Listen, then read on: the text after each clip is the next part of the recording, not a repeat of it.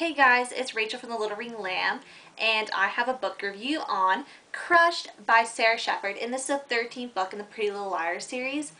And I know a lot of you have been anticipating my reviews on this series, and let me reassure you that I know I went out of order because this book just got released, but I'm going back to the first book and rereading it right now, so you guys will see more Pretty Little Liars reviews. So yeah, this book, this is a no spoilers review, but at the end of this video I will be having a book discussion which will have spoilers, but for all the people who have not read this book, I'll give you a warning so you can turn off the video and I won't spoil it for you guys. So this part of the video is no spoilers.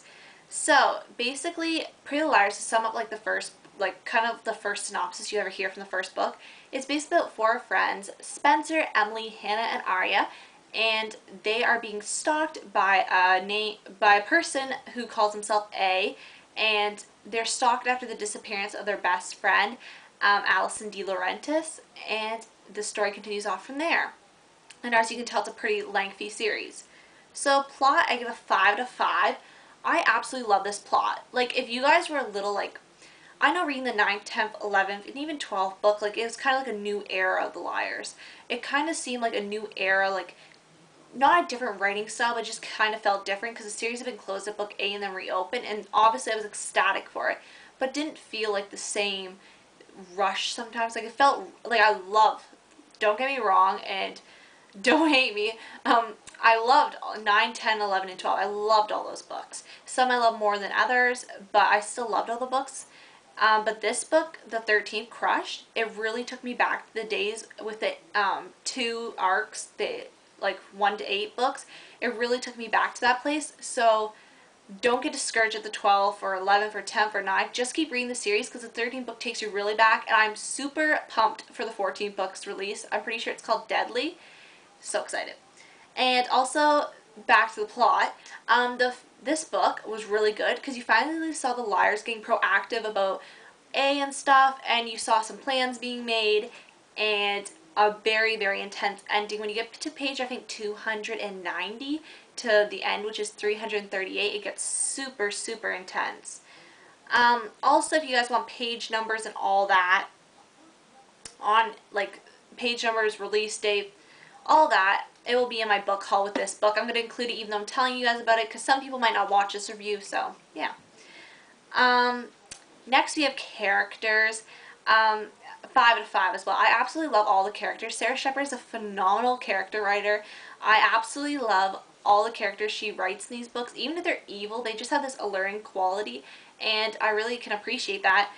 And yeah, so good. I love all the characters, and the characters that really stood out for me were some of the new characters, stuff like that. I really enjoyed that. Cover, I give a 5 out of 5. As you may know, I didn't really like the 12 cover as much, but I love this nice orange color. It's such a summery color, and it looks, I really like the combination. I don't know if you guys know this. I like the combination of red and orange together, like nice red, orange. This is kind of a pinky red.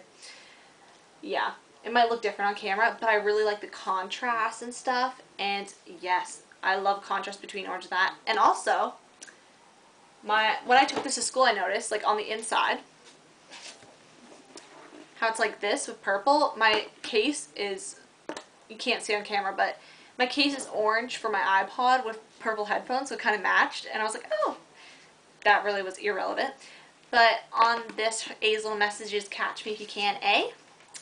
Yeah, I love the cover. Phenomenal. Suspense, I give a 5 out of 5 as well. Oh my gosh, the suspense in this book was crazy, especially the last part of the book, which I was just telling you about. So crazy. Suspense was so good. I read the prologue during the week, Tuesday when it came out, but I didn't have time during the week because I had a very big project. So and I didn't have time Friday either, so I started reading on Saturday, chapter 1, after, like, mid-afternoon, and I read all the way to, like, 200 and something last night before my eyes had to close because I was too tired to continue, and I just finished it this morning, so you can tell the suspense was very up there. Overall, I give this book a 5 out of 5. I really want to reread this again. I will discuss why in the discussion video in depth more, but something happened that I really want to read back to kind of check out. So anyway, that was my book review on Crushed by Sara Shepard, the 13th book in the series. And yes, So now moving on to my discussion. So if you have not read Crushed, turn off the video and come back later. And for all the people that are leaving right now, bye. And hopefully I'll see you later at the second half of this video. So, discussion time. Oh my gosh, the ending with Noel, I was shocked. I thought it was going to be a bomb or something like they were saying. I had no clue that it was going to be Noel tied up there. And I wonder what happened to him. Like, I thought he was dead at first. But if he's alive, that's a whole new twist. And A's messages at the end get me every time. I think the most jaw-dropping one has been, I think, in the ending of the third book, or yeah, the ending of the third book, when she talks about how Hannah got hit by the car. Like, those messages at the end just, like, they're like, oh my gosh, need the next book now. I absolutely love them. And this series is so good. It's so intense. Sometimes when you just think it's like, oh, it goes whoosh, whole world's changed.